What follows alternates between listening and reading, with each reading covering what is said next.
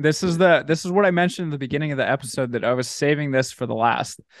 You said, honestly, when I think about how many millions of young men, say women too, that don't ever have anyone to take an interest in them, it's almost embarrassing for me to think about how many did take an interest in me.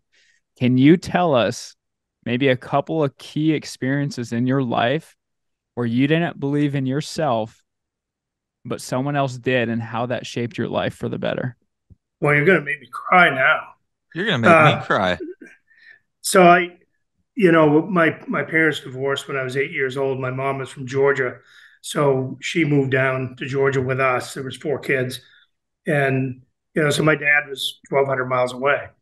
And one thing I loved to do was play baseball. Still do. I go every year to Florida and play for a week, and so I had a little league coach who must have seen that I didn't have a dad around, and he would always make time. He didn't have any kids of his own.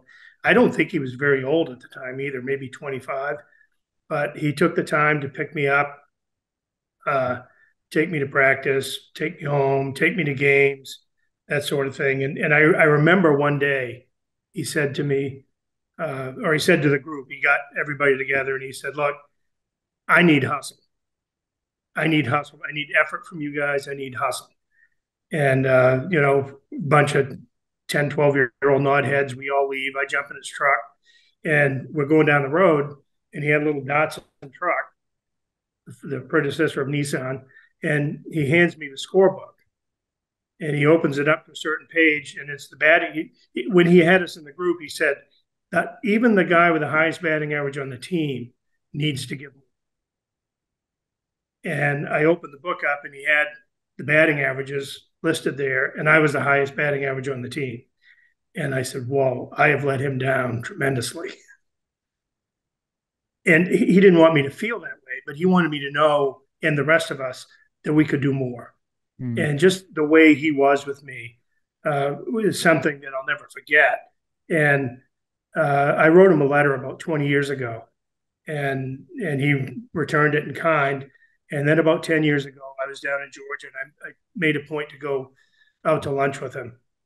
And I told him, I'm sitting across the table from him. He's the same looking guy, little handlebar mustache, blue eyes, and just a few wrinkles in his face, crow's feet. And I said, "I just want you to know, what you did for me. And the only place I ever felt safe was on that baseball field." Mm-hmm. And he said to me, "That makes us both better men." And just that experience. And when we were walking away, I said, "I'm not going to let it stop." His name is Dewey. I said, "Dewey, I'm not going to let it stop." He said, "I know you're not." And that's part of what energizes me to do the things I do. Now took a long time to tell that story. But I've, in the business, when I was young in the business, I had a number of superintendents take to me was an undue interest in me. One I still maintain contact with. When I was 20 years old, I was working as a trainee foreman, and he took me aside, and I wasn't. I'll be honest with you, I wasn't doing great work. And he took me aside and he said, "I'm going to tell you right now, your father, when he sent you out here, he said, if he's not kicking ass, fire him." He said, "I'm going to tell you right now, I need to give you a warning because I need more out of you." And it was kind of the same conversation from 8, 10 years before. And I mean, it was like that. I changed. And somebody to actually sit down, and there's some barriers to telling the boss's son he's fired, right? There's some risk there. But Mm-hmm. for him to be willing to take that risk and talk to me like that, and then there are others as well. But just that's what I mean. That I had so many people take an interest in me, and I just know how many millions. Like I can go back to my childhood. I can look around on that team that I was on, and I can go, he didn't have one. He didn't have one. He didn't have one. And I don't know what it is about me that made people take an interest. But I'm sure I'm thankful, and I'm sure going to pay it forward. Herb, that's exactly how I feel. I've never done this, but I got to grab something really quick and I want to show you something. This napkin right here Yeah, changed my life. I had a mentor take a chance on me a couple of years ago. Was pretty lost, wanted to build a company. Um, I had 2 weeks to tell him that I was going to move to a brand new city and sleep on his office couch, and I'd have a month to figure it out. I remind him about this pretty frequently, but I would not be where I am today if it wasn't for saving that napkin.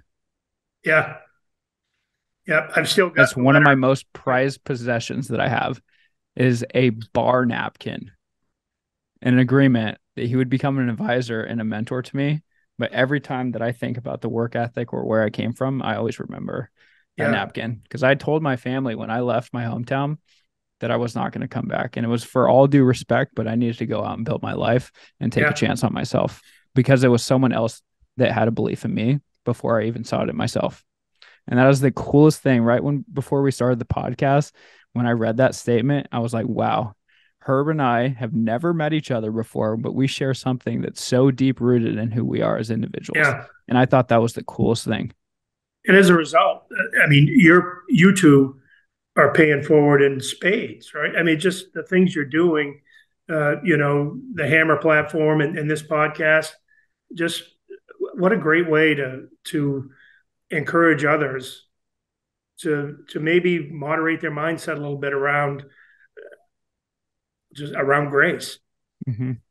around a different way to think about people.